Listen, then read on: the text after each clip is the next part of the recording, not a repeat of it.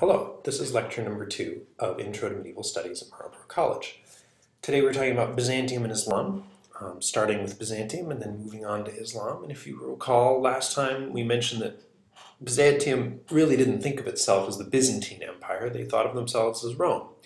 The emperor had lived in Constantinople for many, many years before the West disappeared for almost 2 centuries. They considered themselves the emperor, the inheritor of the Roman tradition.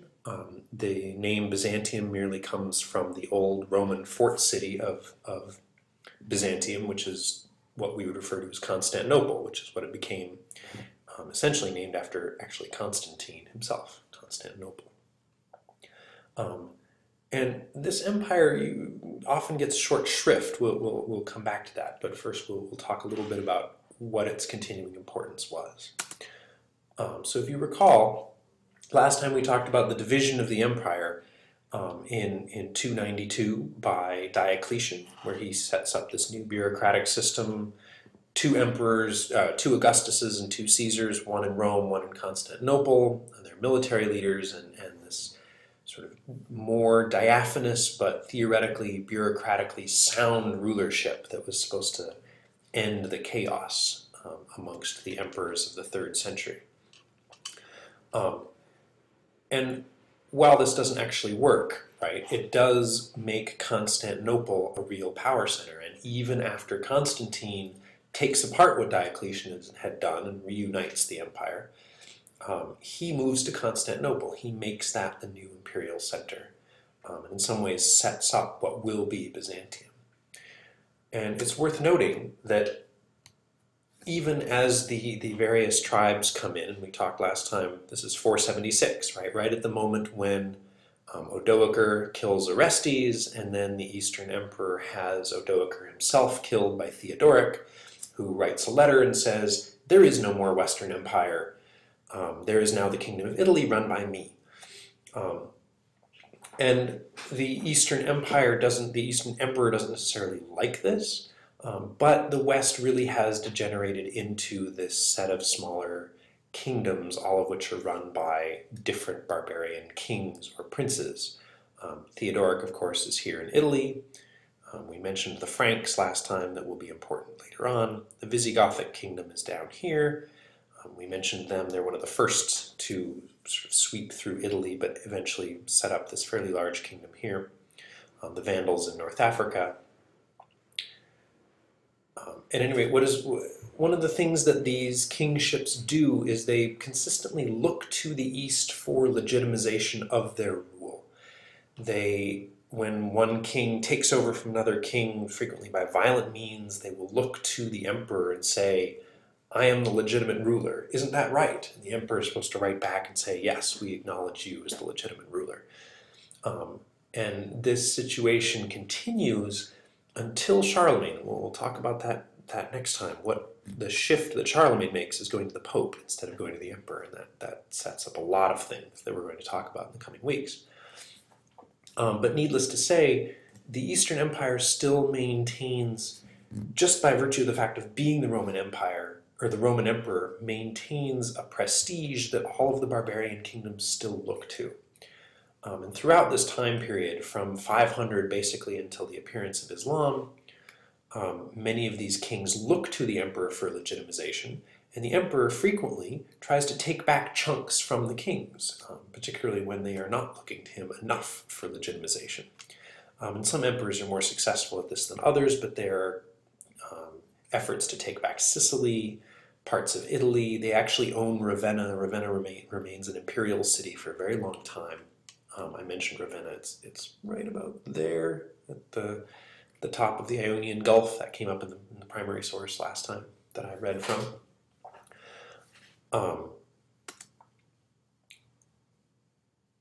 And just to give you a taste of what's coming, right? This situation continues until the Arabs appear, and this is what it's going to look like then, right? This is a radically different map than this one is, with all of these little kingdoms in North Africa and Spain. So we'll come back to this in just a minute. So here we are in 600, moving forward 100 years, and as you can see, not much has changed. The Visigothic kingdom is still here in Spain. They've lost a little bit of territory in France to the Burgundians. These are the Austrasian Franks. These are all various different groups of Franks. The Vandals are still here in North Africa. And of course, here's Constantinople. And it's actually labeled in 600. It's still labeled, this is made by a modern person obviously, but still labeled the Roman Empire. They think of themselves, and it follows roughly Diocletian's line down here, although they actually do manage to take a chunk. They take back Sicily, and you can see these bits in southern Italy. They also manage to own. Ravenna at this point is referred to as the Exarchate of Ravenna. So they've managed to take back some from the barbarian kingdoms, but it's still roughly split into eastern and western halves. Much of these successful taking back of pieces of territory, particularly the Exarchate of Ravenna and Sicily, are accomplished by this guy, Justinian. And I'm going to show you a bunch of pictures of Justinian because I'm going to talk about him for really about half the time that we're going to talk about Byzantium, because he's pretty important. This is in Ravenna. This is the San Vitale church that is built during Justinian's reign, around 530. He reigns for a little longer than that. His dates will be on a couple slides from now. But one of the things that to note actually is the architectural style looks Byzantine. This does not look like classical Roman art. If you look here in the apse, you can see the beginnings of the long pointed feet and somewhat elongated bodies.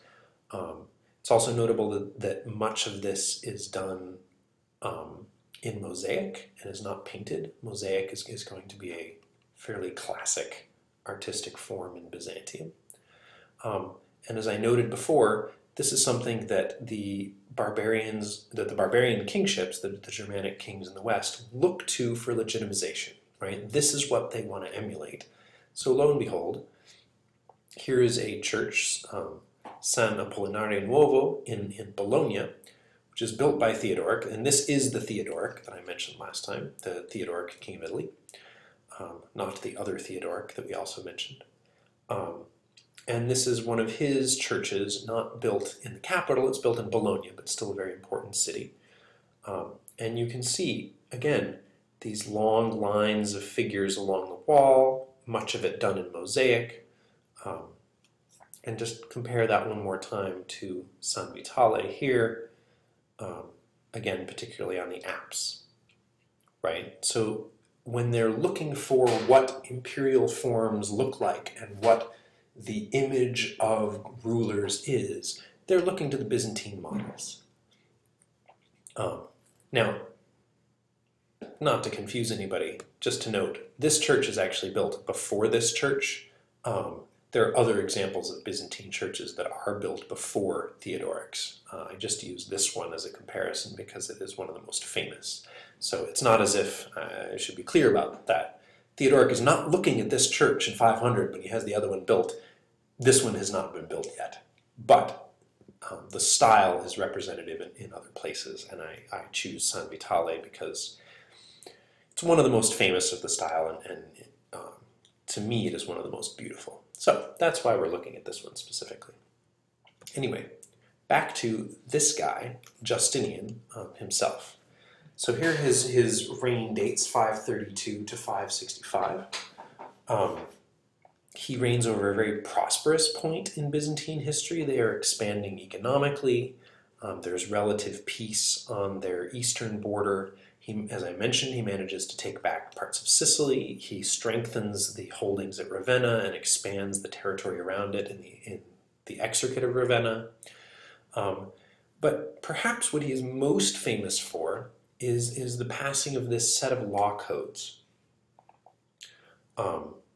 The Corpus Iuris Civilis, which he reaches back into previous Roman law compilations and the writings of jurists and opinions of lawyers, and compiles this really massive new set of legal code that is supposed to be the law of the Roman Empire. They start in 530 with the code itself, which is a set of laws. And then 534, the Institutes and the Digest are added. The Institutes are laws taken from other sets that are sort of recompiled. The Digest itself is a set of commentary by jurists. So the Code and the Institutes are both laws proper. The Digest is other people commenting on laws. And it's worth remembering what this is. This will come back several times throughout the medieval period. And then, as you can see, 533, the novels. And they're called novels because, quite literally, they are new. And they're usually laws passed by Justinian or his immediate predecessors that he feels are valid enough to be included in this collection. Also worth noting that Justinian comes to power. Here's another image of him, just to give you more stuff to look at. This is very classic mosaic style, right? The little chips of colored stone placed together to make an image. And we'll go back to the previous one. This is him, obviously, here. They look, well, somewhat similar. Not exactly, but it's the same. What I would note is that it's the same iconography, right? They both have a halo. The crown is actually of similar form. And they also have the same imperial brooch, right? The way that the vestments are placed, the cape over one shoulder with this orange brooch in it is pretty much exactly the same as it appears in this image. They're purple. The imperial color is purple. I don't know how this appears on your screen exactly, but that's a purple-ish color and a purple robe. So you can see that the image of the emperor is relatively consistent. One of the other things that helps Justinian in his various conquests and in his increasing of Byzantine fortune, the Ostrogothic king Theodoric the Great and his nephew and heir Athalaric actually allow imperial interests in Italy. They want enough legitimization that they allow in new troops into Italy and into Sicily, sorry. And actually the military leader Belisarius, who is one of Justinian's captains, successfully lays siege to both Naples and Rome itself, and for a while holds Rome. All of this turns around. One more note about Justinian. Perhaps what he is most famous for is the building of this building. This is the Hagia Sophia, one of the largest, I think it's the largest church in Constantinople itself. Of course, here you see it with minarets. It gets turned into a mosque under the Ottomans. But it's an incredibly beautiful building and one of the finest representations of Eastern Orthodox architectural style. Before we turn to the Islamic conquests, one last note about Byzantium in general and about the 7th century. After Justinian's death, right, when this is the middle of the 6th century, during the 7th century, they begin to have a reversal of fortune. The Sassanids are no longer at peace with them, the Sassanid Persians. They take Egypt for a little while, which is one of the wealthiest provinces of the East. They begin to have some barbarian troubles in the Balkans, particularly from the Bulgars, which is where the state name Bulgaria comes from. And at the same time, the Lombards appear in Italy, and the Lombards reduce the size of the exarchate. They take Rome, they take a number of cities that Justinian himself had managed to capture. And the Lombards are actually going to remain installed in Italy for the next, well, several hundred years, actually. They get subdued a bit by Charlemagne, and we'll return to that.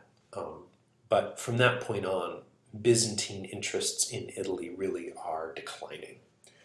The last note that I wanted to say about Byzantium is that it really gets short shrift in scholarship, as I mentioned at the beginning, and part of this is linguistic. It considers itself the Roman Empire, so they sometimes produce documents in Latin. Many of them know Latin, but the major language is Greek. It's not ancient Greek. It's sort of like comparing medieval Latin to classical Latin, comparing Byzantine Greek to classical Greek. So people tend to need a lot of languages to study it. And to make that just a little bit harder, of course, one of the major places you go to study it, Constantinople, is now Istanbul, and they don't speak any of those languages there. So when I go to the archives, the languages that I am reading are the same as the ones that I'm speaking to the archivist. But that's not true in Constantinople. It's also true that because, of course, they were taken over by the Turk, a lot of their documents are no longer there. Or were destroyed or have been dispersed. So we don't have as much as we might want from Byzantine history. Another important aspect, and this is more of an intellectual one rather than an actual physical difficulty, is that Byzantine culture tends to archaicize. It tends to like to think of itself as using older forms. And because of this, 19th and 20th century scholarship has tended not to view it as producing anything new, and therefore is not being very interesting. It's a culture that had a lot of problems, particularly in the later medieval period. They're actually captured in 1204 by a crusader army. They're restored in 1261 to Constantinople, but in 1453 they actually fall completely to the Ottoman Turk. So they don't produce any famous histories or chronicles like you begin to see in the West. They don't create a lot of new poetic forms. So this tends to get them dismissed, particularly in, as I said, in 20th century scholarship. This is a little less true now, and more people are interested in Byzantium. In part because, and this is really what is important about it, it is one of the most stable political bodies throughout the medieval period. Right? In 533, under Justinian, they are a force to be reckoned with. 600 or 700 years later, they're still a force to be reckoned with. And yes, in 1204, they get reckoned with by a crusader army. But the succession of emperors is relatively consistent. There are changes of dynasty, and some of them are better at it than others. Their border moves back and forth with Islam over this time period. But they are a very consistent, very stable, centralized bureaucracy, something that the West really has no equal for in most of the medieval period. So, now that I've argued for their importance, we're moving on, which we should feel a little bit bad about, but as I said before, if anybody wants to do more of Byzantium, we can do more in the 4th section. There's certainly plenty of opportunities for doing individual papers and projects on it. So now, on to Islam.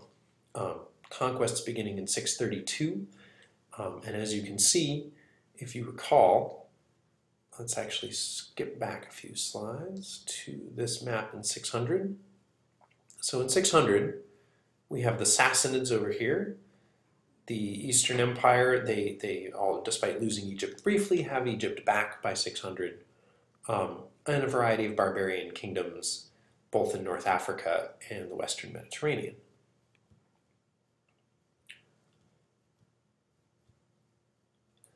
By 750, that has completely changed. And actually the one thing on this map that's worth noting, this map is circa 700. In 711, they invade Spain and actually make it all the way into the middle of France. So by 750, this map is even more expansive, the amount of territory that will have fallen into Arabic hands. This is very, very fast and quite shocking. And I'll get to some of the ways in which that's the case in just a second. Stepping back just before 632, sort of 631, before the appearance of Islam as a major religion, and Muhammad and his prophecies and his expansion. Most of the Arabs live in a tribal society throughout the Arabian desert, which of course it covers most of the peninsula, stretches all the way across the Red Sea and the Arabian Sea. Some of these tribes are Jewish, some of these tribes are sort of animistic religions or whatever sort of tribal traditions that they hold. There are a number of Christians, particularly in the north. The Sinai Peninsula has many, many monasteries that persist, that are still there today. Ethiopia as well is strongly Christian at this point. And actually Ethiopia is still Christian, is still one of they consider themselves one of the oldest Christian communities in all of Africa, which is basically true. These groups act as traders. Rome itself, 200, 300 years before this, imports a lot of pepper. And pepper comes from well, beyond the ocean here. It comes from India and Southeast Asia. It gets shipped often to Oman or the southern coast of Yemen. There are trading outposts and cities along the Gulf of Aden. And from there, it will either get picked up by traders and shipped across the desert north. We'll talk a little bit more about this when we get to the economy, or continued by ship up the Red Sea, and then from there passed through Egypt to Alexandria, and from there throughout the Mediterranean. But needless to say, these traders had contact on both sides of this ocean, contact with people from the east as well as with contact from the west.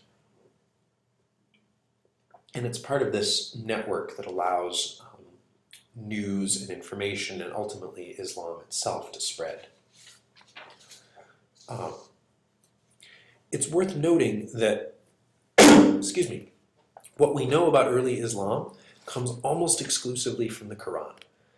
Our knowledge of Muhammad himself is entirely based on the Quran and a couple of other sources. Hadith, which is sayings of the Prophet, and these are things that he is purported to have said that are not direct prophecies from God, but are still sort of words of wisdom that people should study and know. And then sirah, which is biography, can be things that he said or did, but can also be stories told about him by his immediate circle of associates. Both of these traditions, hadith and sirah, have to be guaranteed by what is called isnad, which means witness, basically, or history of witnesses. So a hadith that gets told 2 or 3 centuries after he died will come with, this was heard or written down or verified by this person, which knew personally this other person who personally talked to the Prophet. The line of witnesses has to be intact for both hadith and sirah. And these 3 sources, hadith, sirah, and the Quran, all of which are in one way or another canonical texts of Islam. I say one way or another because, of course, the Quran is at a higher level than the other 2. That's what we know about this period. Much of it is oral tradition. We talked a little bit last time about the difference between oral and written tradition. I don't mean to say that oral tradition is less reliable, but it's a different way of gathering and recording information. Primary written sources in the Western sense are almost completely lacking. This is one of the few examples that there are. This is the earliest one, and I think it is one of the only ones of the entire century. We don't even know if it's genuine. It has a seal, right? This is the seal right here. The seal says Muhammad on it. It's attributed to Muhammad himself, but we have really no way of verifying that. It begins, it's clearly post-Islam. It begins here, Bismillah Rahman Rahim, that invocation at the beginning is how one starts before you say a surah of the Quran. It begins many, many letters. It's a very common Islamic formulation. In the name of God, the most powerful, most merciful, basically. So it might be by him, it might be written by somebody who knew him and something he said, or it could just be a letter with a seal that says Muhammad on it, and we really don't know. But as I said, this is one of just a handful of actual written sources. So everything that we know about it has to come from the scriptural writings themselves. It's also worth noting that, of course, the West is still producing lots of written documents. Byzantium in particular writes a lot about the Islamic expansion, but they really don't understand what they are. There's a very poor understanding of, is this a new religion? Are these heretical Jewish sects? Are these new tribal alliances? Some people think that they, as I said, they're heretical Jews. Some people think that they're heretical Christians. But what is notable is that they're completely unprepared. They say, oh, there's a bunch of tribes that are sort of taking over little bits of territory. They don't consider them a major threat. And there's the one primary source that notes this, the Alexandria and the ships that get sent there from Constantinople. They think, oh, well, this will be easy. This will be no problem. And of course, 20 years later, all of Egypt, Alexandria, and the entirety of the Nile Basin has been stripped from Islam. By 717, actually, there are Muslim armies at the gates of Constantinople. They don't manage to take it, but they get that far in a period of sort of 40 or 50 years. So Byzantium and all of the Western kingdoms are completely unprepared for what happens. This has a huge psychological impact on all of them, particularly because they lose many of the most important Christian sites. Alexandria is the site of one of the patriarchs. The Pope doesn't rise to prominence really until after this happens, because there are 4 patriarch seats, Jerusalem, Constantinople, Alexandria, and Rome. And Alexandria and Jerusalem disappear with the Muslim conquests, leaving only the other 2. But also other major sites, right? Bethlehem, Hippo, which is the home of St. Augustine, who we'll talk about when we get to Christianity. These are all foundational Christian sites that get lost to the Arabs, which again, they still consider somehow a heretical sect and not exactly a new religion. Also, many of the cities mentioned in the Bible, Ephesus, Corinth, Galatia, these are all cities that St. Paul wrote letters to. So there's this huge, devastating sort of psychological effect of losing all of these cities so quickly.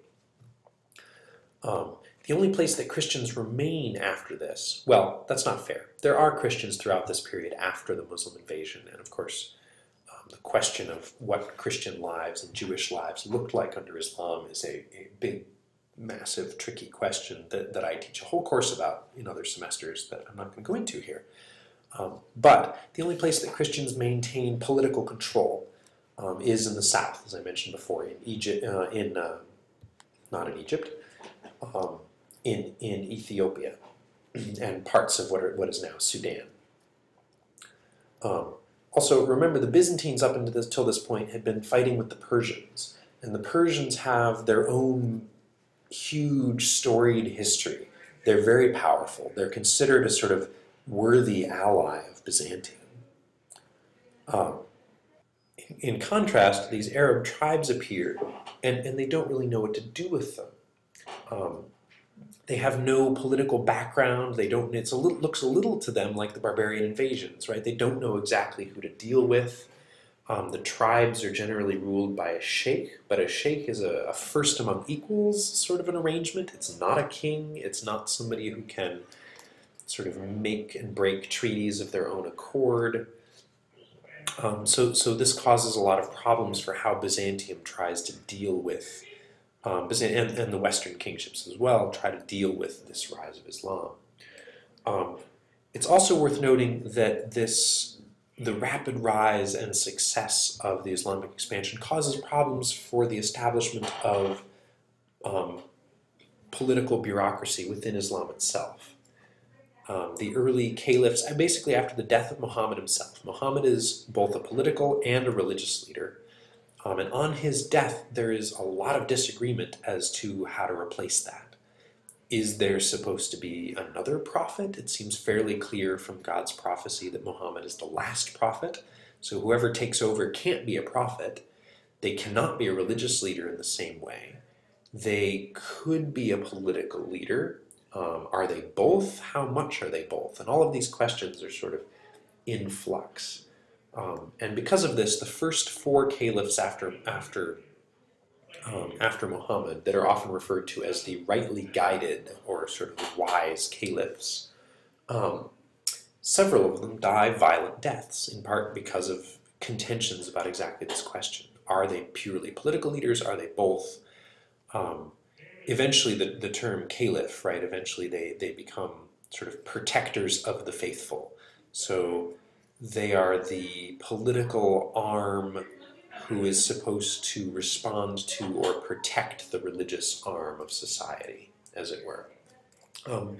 It's also worth noting that the first four caliphs come out of this sort of tribal familial tradition. The first one, after Muhammad's death, Muhammad dies in 632, is his father-in-law, Abu Bakr. The second one is appointed by Abu Bakr. This seems like it might work. Abu Bakr appoints Umar, who was a companion of Muhammad earlier, and actually came from the same tribe, the Quraysh, which Muhammad was a part of. Umar is actually murdered, and we're not entirely sure by who. It seems like he was murdered by a Persian captive, since he was one of the main leaders when they actually took down the Persian Empire. At any rate, he's murdered, and the next caliph, Uthman, is also a cousin of Muhammad, the same tribe. He is an Umayyad. This is important because the first actual dynasty, the Umayyads, claims to come from Uthman's family. He was a cousin of Muhammad, so again, and a companion, so again, close kinship ties, although not direct sort of father-son lineage like we saw with Rome, and like to some extent we see with the barbarian kingdoms, although more on that next lecture. The fourth caliph, in some ways, is the most contentious. Fourth caliph, Ali, is Muhammad's son-in-law. So again, within this familial set, Muhammad has all daughters, it's worth noting, and Ali is married to one of them. During the entirety of Ali's reign, because there is no agreement on exactly who should be caliph, right? Abu Bakr appoints Uman. Uman is murdered without having appointed a successor. Uthman is chosen by a sort of group of elders. He is killed in a revolt. The group of elders, which presumably has changed, appoints Ali. There's a lot of contention to that. There's a civil war during this time. And actually this civil war, this is the origins of the Shia-Sunni divide.